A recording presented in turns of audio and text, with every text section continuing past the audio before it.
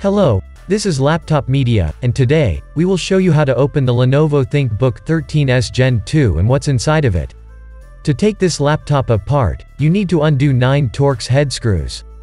Then just pry the bottom panel with a plastic tool and remove it from the chassis.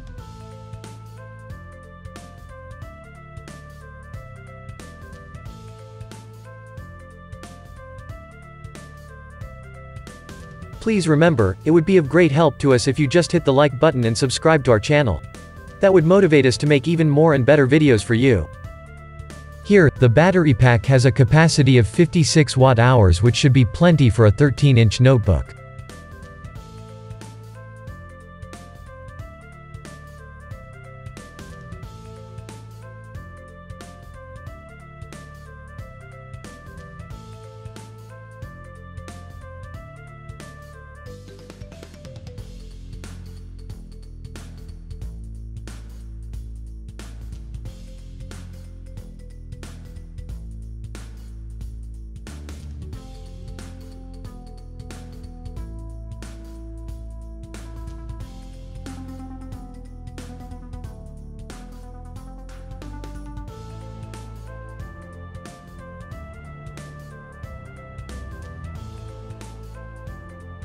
Unfortunately, all of the memory is soldered to the motherboard.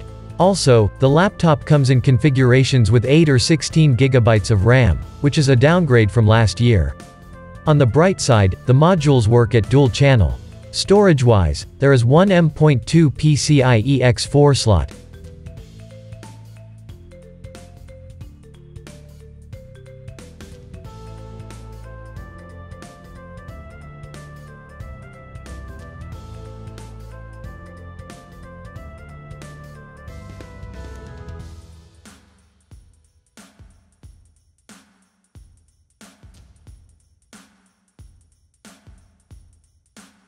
Once again, there is one rather thick heat pipe cooling the CPU, and it ends in 2 heat sinks, where the heat is dissipated by 2 differently sized fans.